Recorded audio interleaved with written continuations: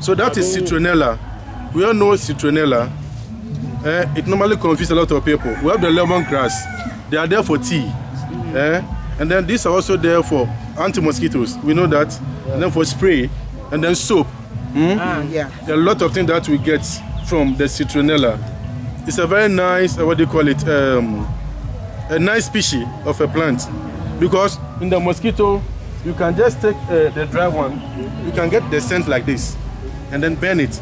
You can also take the green one. Don't dry too much. Burn it so that we can get the smoke to strike the mosquitoes. Yes, then we can also plant them around the house. Do you understand? So that is citronella. Okay? You said something about lemongrass? Lemongrass are there for tea. That's a citronella for mosquitoes, for sprays, and then for soap. Then we get a lot from that one also. So most of the trees here are all medicinal. But when we were kids, my grandma we never knew. Acacia occidentalis. Set fire in the middle of the house. We call it Acacia occidentalis. Like this one. And then in the evening, it has a lot of medicinal value.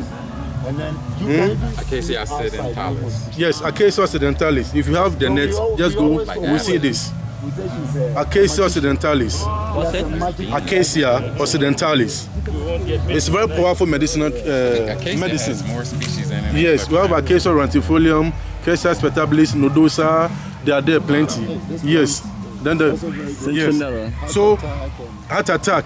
When you bought this one, anybody can drink it. Anybody. Exactly.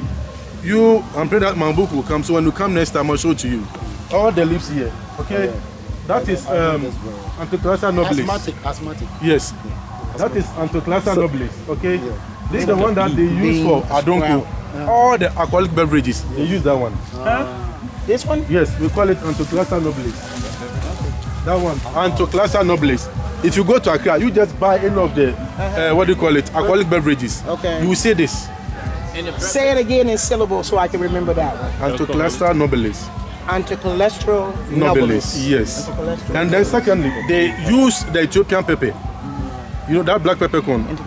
You see, it's also very nice. We saw that spice over there. It's a little bit tiny. Yeah. You see that pepper? They add to this and then mahogany. Okay, the mahogany. Yes, to prepare the alcohol. And then this one also, the fruits, Is that what used you for call antibiotics. Yeah, this one for bitters. The bitters. Oh Yes. yeah, like bitter roots. Yes. Yeah. This one also for antibiotics.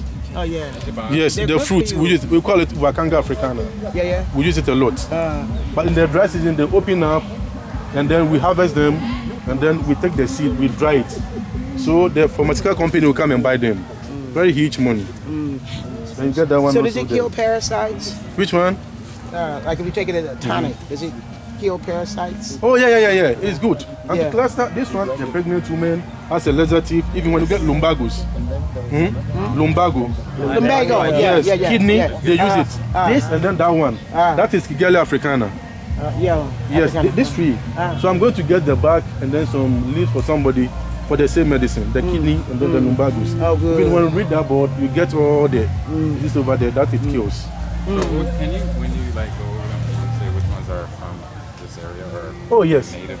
the professor know me.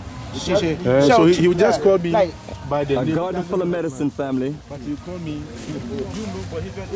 Garden filled with medicine.